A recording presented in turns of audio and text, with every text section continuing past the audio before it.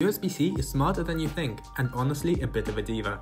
I found out the hard way when I plugged in a USB-C to USB-C cable and nothing happened. Unlike USB-A, which just dumps 5 volts no matter what, USB-C is like a specialist consultant. It won't show up unless the job has been properly negotiated, and that negotiation is called power delivery, or PD for short.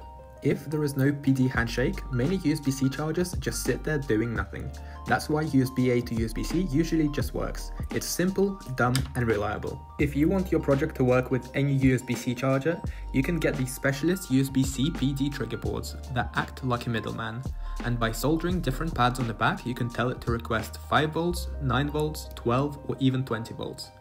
This is how I power some of my DIY projects, which need to be portable and chargeable anywhere. Phones use an even fancier version of this called PPS, Programmable Power Supply, to fine-tune voltage and current for fast charging.